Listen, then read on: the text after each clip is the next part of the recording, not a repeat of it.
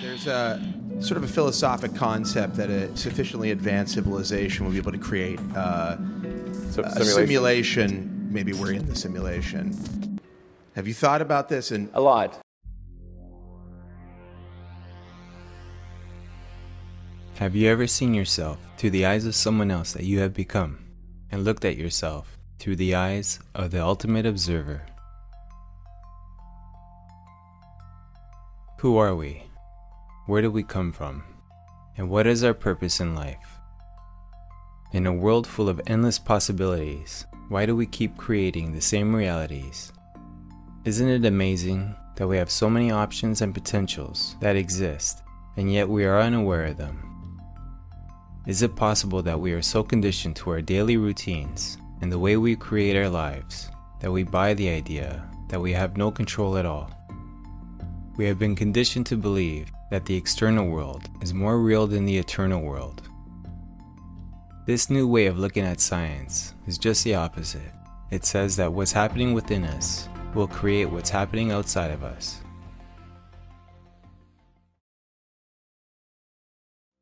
Consciousness creates reality. This statement has changed the scientific, medical landscape, and alternative media outlets around the world. Countless scientists study this idea and how it might be correlated with the nature of our reality. It raises the question, what is consciousness? Consciousness includes a number of things. It's how we perceive our world. It's our thoughts and intentions. It's being aware and so much more. Looking for consciousness in the brain is like looking for the radio announcer. The notion that consciousness creates reality raises so many questions. Does this mean we as individuals, and on a collective level, as one human race, can shape and create whatever reality we'd like for ourselves? Does it mean we can manifest a certain lifestyle and attract certain experiences? Does it happen instantly, or does it take time? And how do we do it? We know so little still.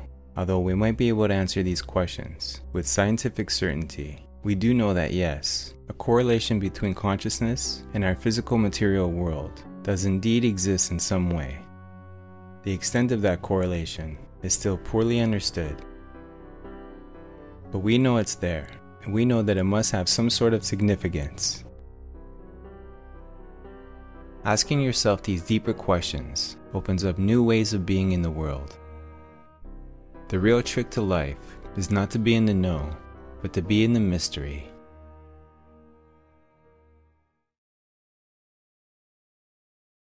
I regard consciousness as fundamental. I regard matter as derivative from consciousness. We cannot get behind consciousness. Everything that we talk about, everything that we regard as existing, postulates consciousness. According to R.C. Henry, a professor of physics and astronomy at Johns Hopkins University, in a 2005 essay, a fundamental conclusion of the new physics also acknowledges that the observer creates the reality. As observers, we are personally involved with the creation of our reality. Physicists are being forced to admit that the universe is a mental construction. Pioneering physicist Sir James Jeans wrote, "The stream of knowledge is headed toward a non-mechanical reality. The universe begins to look more like a great thought than like a great machine. The mind no longer appears to be an accidental intruder into the realm of matter. We ought rather to hail it as the creator and governor of the realm of matter. Get over it and accept it. The inarguable conclusion. The universe is immaterial, mental, and spiritual." The science behind the statement, consciousness creates reality. The quantum double-slit experiment is one way we can see how consciousness affects the physical material world. One potential revelation of this experience is that the observer creates the reality. In this experiment, scientists use a double-slit optical system to test the possible role of consciousness in the collapse of the quantum wave function. They had predicted that the ratio of the interference patterns, double slit, spectral power, to its single slit, spectral power, would decrease when attention was focused towards the double slit as compared to away from it, yet found that factors associated with consciousness significantly correlated in predicted ways with perturbations in the double slit interference pattern. In other words, scientists affected the results of the experiment simply by observing it. Observation not only disturbs what has to be measured, they produce it. We compel the electron to assume a definite position. We ourselves produce the results of the experiment. Although this is one of the most popular experiments used to posit the connection between consciousness and physical reality, there are several other studies that clearly shows that consciousness, or factors that are associated with consciousness, directly affect our reality. A number of experiments in the field of parapsychology have also demonstrated this. Sure, we might not understand the extent of this connection, and in most cases, scientists can't even explain it. However, they are and have been observed time and time again. How can we incorporate this information into our daily lives and use consciousness to transform the world? Change requires action, but the place within ourselves that we take action from makes a big difference in the outcome.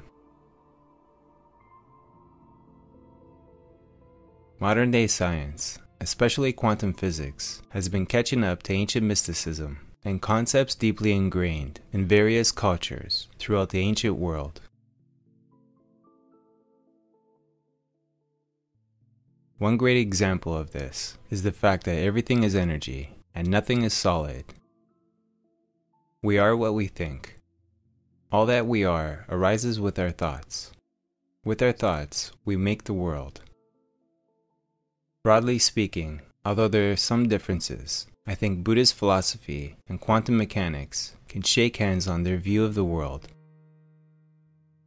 We could see in these great examples the fruits of human thinking, regardless of the admiration we feel for these great thinkers.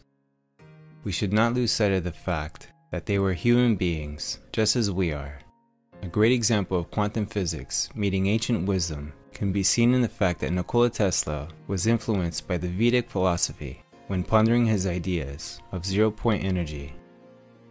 So why is this relevant? Because new physics is finally discovering that the observer shapes the reality.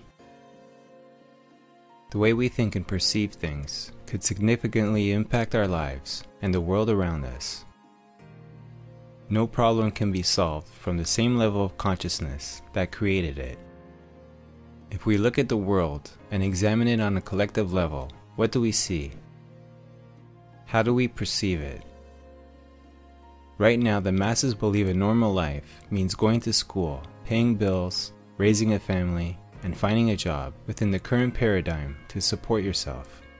Many people on the planet are not resonating with this experience. However, they want change.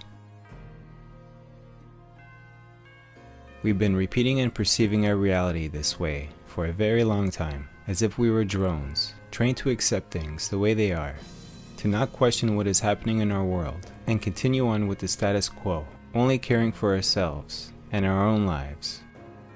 As Noam Chomsky would say, our consent has been manufactured. If we continue down this path and continue to perceive and view reality as this is just the way it is, we will ensure prolong this type of existence and experience for the human race without ever changing it. In order to create and manifest a new reality for ourselves, our thought patterns and the way we perceive reality must change. What changes the way we perceive reality? Information. When new information emerges, it changes the way we look at things. And as a result, our reality changes with it, and we begin to manifest a new experience and open our minds to a broader view of reality.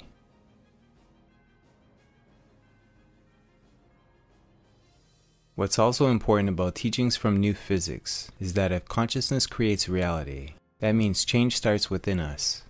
It starts with the way in which we are observing the outer world from our inner world. Our perception of the external world might very well be a reflection of our inner world, our inner state of being.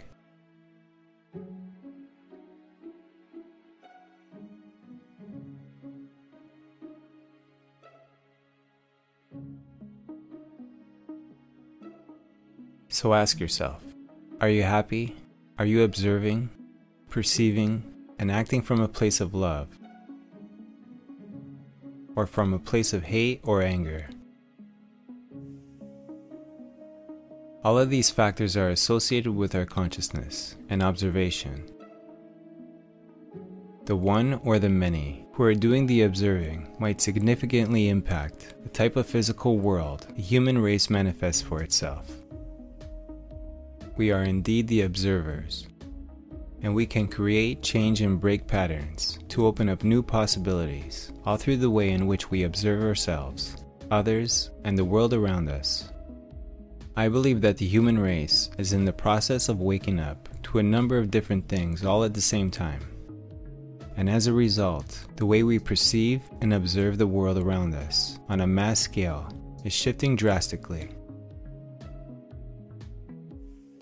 So if you want to help change the world, change the way you look at things, and the things you look at will change.